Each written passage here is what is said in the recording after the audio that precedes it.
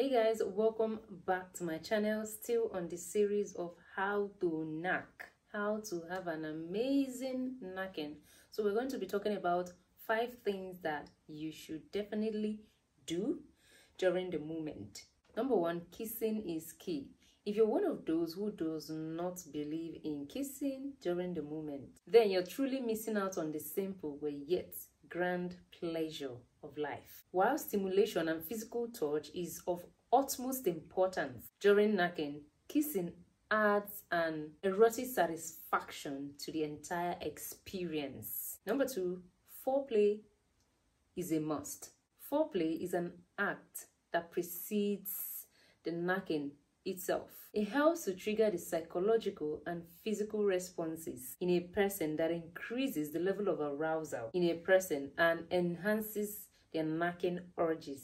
If you still feel that you're doing it all wrong, then resort to the pleasure of foreplay. Number 3, locate your best knacking styles. Not everyone enjoys the same knacking styles. Different styles guarantee different levels of orgasmic pleasure to different people. It is crucial that you locate a compatible yet comfortable style for you and your partner so that your knacking experience does not become dull and painful. Number 4, express your pleasure. One of the most important aspects of knacking activity is talking or expressing your pleasures through something as natural as a pleasurable moan.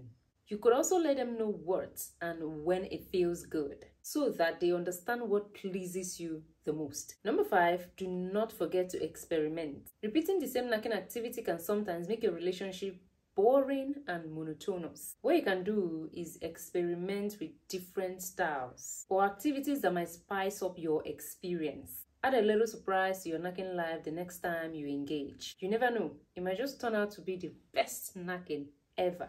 And those are the things you can incorporate in your knacking life. You can do these ones. If you have any question, leave it down below in the comment section. Like this video. I'm going to see you next time in my next video. Bye bye.